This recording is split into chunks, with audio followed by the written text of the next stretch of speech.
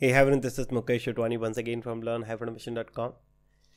This is going to be a very quick video but very important. If you are working in automation and if you are working with a different automation tool, then definitely this small video can be a big help for all of you. So recently Sanjay Kumar have introduced ChatGPT integration with SelectorsHub. I know many people are scared of ChatGPT and it is changing the world very drastically, but this time we are going to take some advantage of this ChatGPT feature which is integrated with SelectorsHub, and it can save a lot of time for you. So how it is going to help you, let me show you a quick demo. In case if you're using SelectorsHub, you can update to the latest version and you will get this feature. But in case if you're new to SelectorsHub, then I would recommend you to watch this video which is coming on the screen so that you can understand what is SelectorsHub and how it can help you in finding locators and in multiple areas.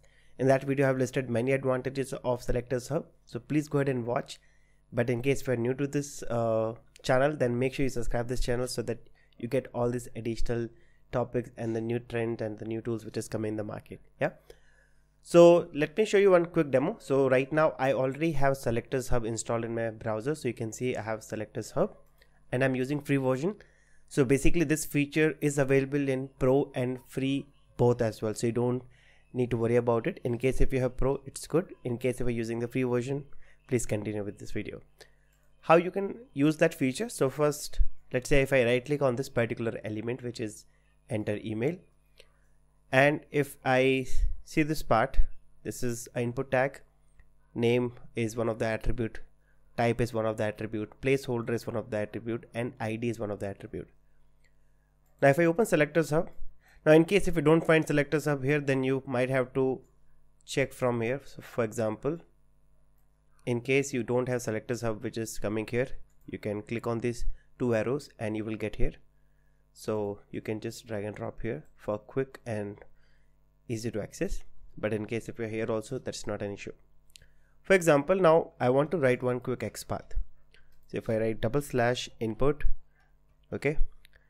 And now let's say if I use @ID, so it's matching with one node, we are able to write XPath.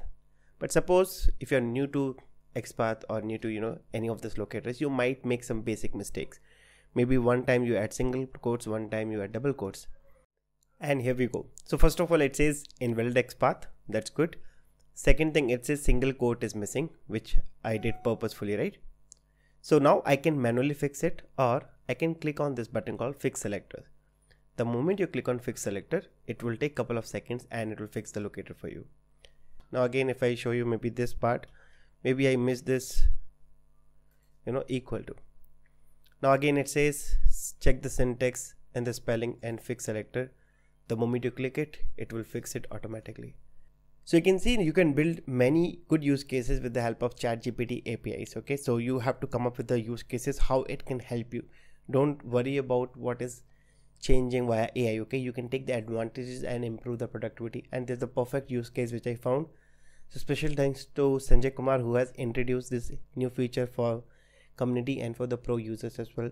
So please give it a try and let me know in the comment section if you think any other use cases that can be used in SelectorsHub or in any other automation tool that we are using in day-to-day activity.